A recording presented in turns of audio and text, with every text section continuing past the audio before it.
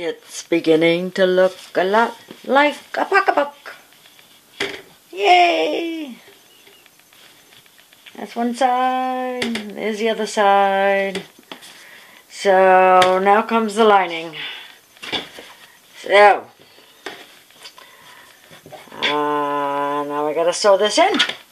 So I'll sew this around the top and hopefully it'll all fit in nicely. Alright, I've got the pocketbook done. And typically in a lot of pocketbooks I've put Velcro in here. But I haven't done that. But I'm thinking it really obviously could use a closure. So what I'm going to do, the bottom should have probably been a little bit wider because I do have trouble making this stand up. I've made this little tab, and what I've got to do is make a buttonhole in this. So what I'm going to do is put this tab here. I'm going to, fold it over and sew it on this back the same way I've sewed the handles back here. And I've got a couple buttons. I will probably use one of these, but I'm going to make the buttonhole first. I've got a white one. My hearing aids. I've got my headphones on. I've got a white one. I've got smaller blue ones. So I've got some choices.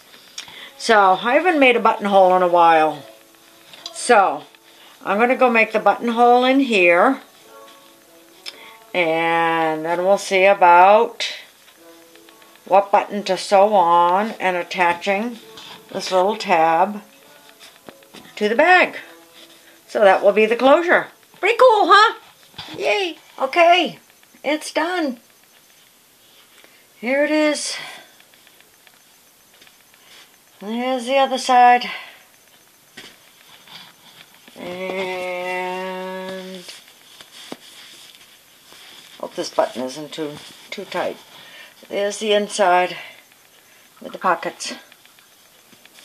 So there we go.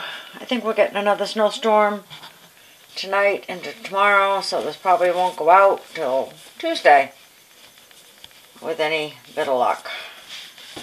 Have to wait and see what the weather's like, see if we get to the post office. But I think that came out pretty cool. Look at that.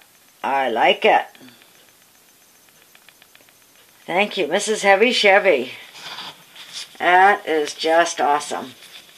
You know your name's going to go on the back of the backpack.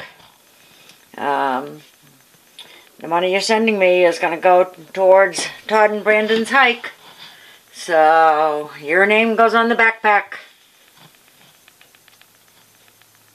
You're going to be hiking the Appalachian Trail with them. I think that came out really cool.